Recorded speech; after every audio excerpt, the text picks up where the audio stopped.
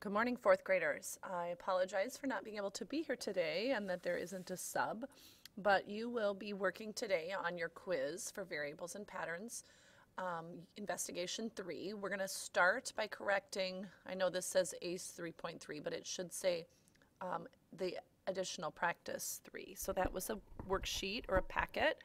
You can take a minute and get that out. Make sure you're ready and then press play. You can always pause if I'm going too fast or if you want to work through each thing and then go back and start the next one. I will be going over the questions for the quiz with all the things I would have said if I were here. So you should be able to complete this on your own. Make sure you're being respectful of the classmates around you, including the teacher that is teaching in the classroom, along with be careful that you are being honest in your when you're taking your quiz. So number 1 for the review, you had 26 sections. B was 13 sections, C was 24 sections, and D was 9 sections.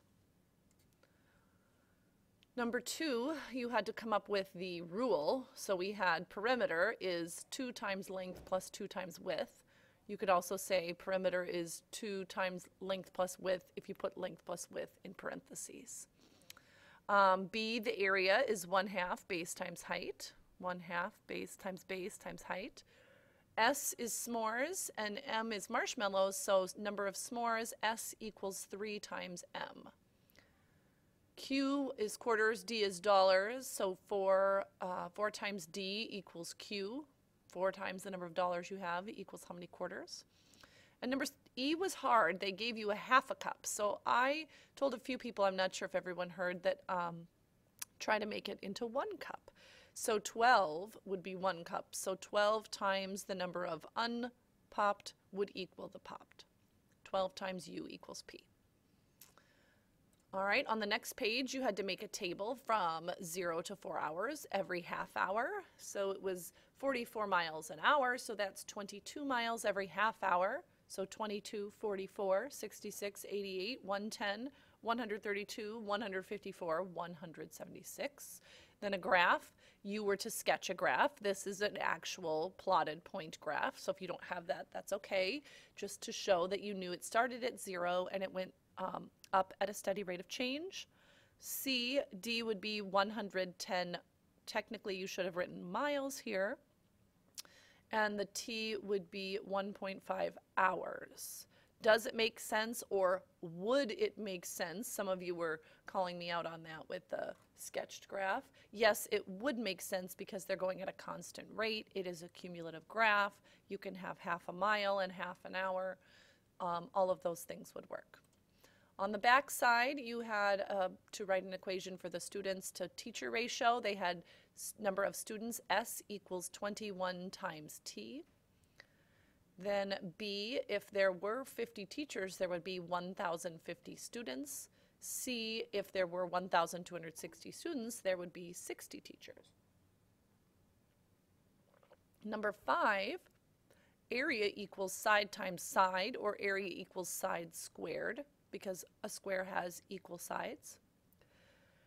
B, A would be 36 centimeters squared, and C, it would be 1.2, the square root of 1.44. You will not need to find square root on the quiz today, so don't worry if you don't know how to do that. All right, so put your review away. Make sure you have your sharp pencil and everything that you need to take the quiz.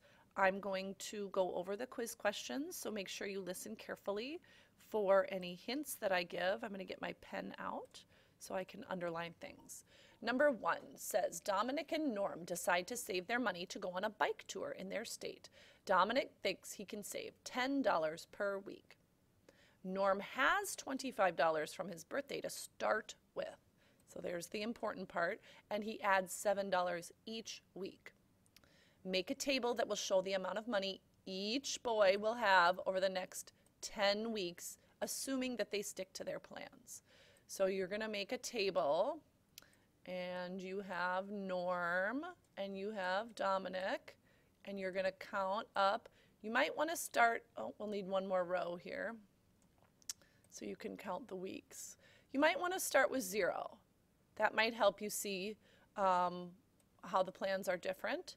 And then you're going to go all the way to 10. Write a rule, so an equation to show how much money each boy has for any number of weeks. So I would use N, 1 for Dominic, 1 for Norm. I'm going to go on to the next page, but if you want to pause and do this question, that is just fine. Then you're going to use the entries in your table to make a graph. Notice that all you get is the grid. You don't have a title, you don't have labels.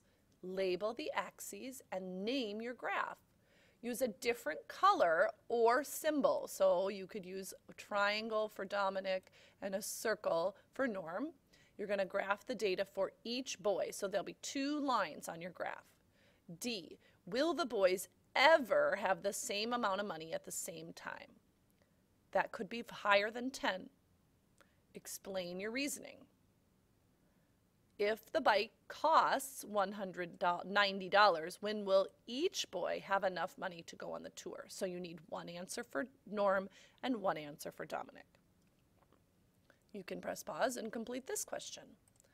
The last question is you're given a situation and you have to make a table and a graph. And it has to match approximately what the story says. Everybody's will be a little bit different, but it needs to be reasonable, right? So it says, read the following story carefully, then make a table and a graph for the story. Be sure to label your axes and the table rows and name your graph and table. Right there you have 1, 2, 3, 4 points that you could easily earn or easily miss. So here's the situation. Angie and her friend Jane are going to see a movie at the Civic Theater. The theater is 8 blocks from Angie's house, and Jane's house is halfway between the theater and Angie's house. Angie tells Jane she will walk over to her house, and then they will walk the rest of the way together. Angie leaves at 4:25 for a 5 o'clock show. That tells you how long your graph needs to be, or your table, how long of a time.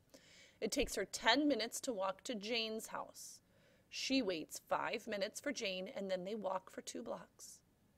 Jane's dog Gizmo appears, so they go back to Jane's house and put Gizmo inside. Think about the bike trip when there was a dip in the graph and then they went back. What happened? How did that change their total distance? They are afraid of being late, so they run to the theater to get there on time, and they arrive at 4:56 and get their popcorn and watch the show. I would count by 5-minute increments because they give you things like 10 minutes, 5 minutes. So you have a table and you're going to have time and distance. You'll count, I would start at 0, count by 5 minutes up to 5 o'clock. Or you could say this would be 4:25. Then you need to make a graph. If you, I can't remember, I'm sorry, I can't remember if I have a graph pasted on here. If I do not, you should use graph paper. Please don't just draw the graph. I will leave some graph paper with your teacher as well in case you don't have any. So that is all that you need to complete today. There is no homework, but if you have any late work or things that you haven't finished, you should do that. Tomorrow, Tuesday, we will review the unit, and then Wednesday will be the test. Good luck, and I hope you have a wonderful day.